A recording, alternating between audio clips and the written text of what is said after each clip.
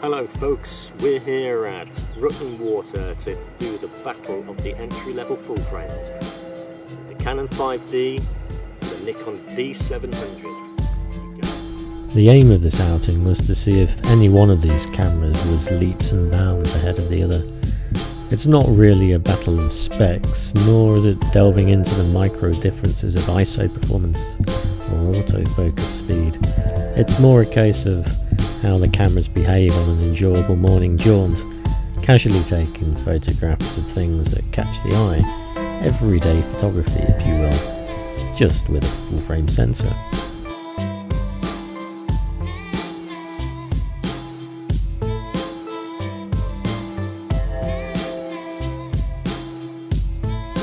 So let's talk specs for a moment. The Canon 5D was introduced in 2005. It's got a 12.8 megapixel sensor. It uses the EF mount, so you can't use EFS lenses on it.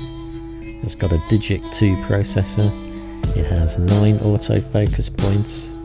It's got a pentaprism viewfinder, has a battery life of about 800 shots, and will run from ISO 50 to a maximum of ISO 3200. The Nikon D700 on the other hand was introduced in 2008.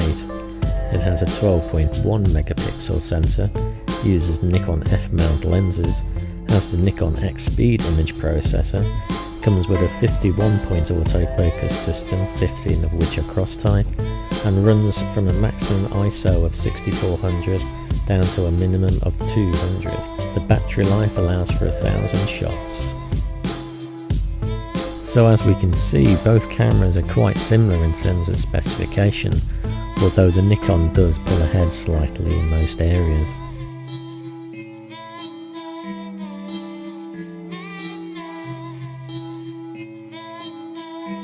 When it comes to dynamic range, it's definitely possible to pull back both highlights and shadows with these cameras, and as long as you're not expecting it to live up to modern day cameras, you won't be particularly disappointed in this area so long as you're shooting with RAW files. Neither of these cameras are particularly aimed at actions or sports photography. The Nikon slightly has the edge with a higher frame rate of 5 shots per second, but really they make good kit for portrait and landscape work. The beauty of full frame is the ability to work with a shallower depth of field. Get a fast nifty 50 on either of these and you've got a relatively, at least as far as full frame sensor DSLRs go, a lightweight general purpose workhorse camera. Full frame sensors mean full frame glass, so when thinking about getting one of these cameras it's worth bearing in mind that you might be paying a little bit more for the lenses to put on them. Here we're using a 24-105 f4L on the Canon and the Nikkor 24-85mm f2.8-f4 AFD lens on the Nikon. With nice optics you're going to get very pleasing shots on both of these 12 megapixel sensors. Being a little less demanding compared to the extreme resolution of modern full frame cameras, you can actually get away with a lot more.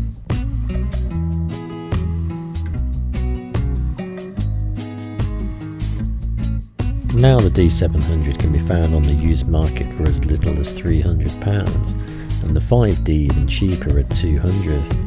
Keep in mind that the cameras at the lower end of this price range can be a little tatty, but both are solidly built. Getting an accurate shutter count on the 5D isn't that straightforward.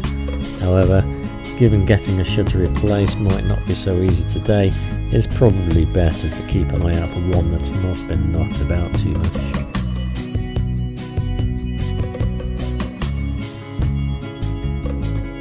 So which of these cameras makes the most sense as a second-hand buy?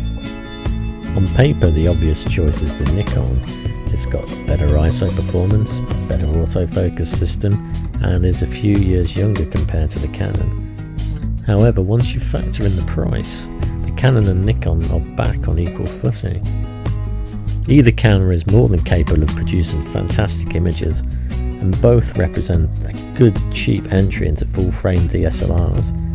If I had to pick one, it would probably be the Nikon, but I really wouldn't complain if I ended up with the Canon instead. There's definitely no need to burn one or the other on a barbecue.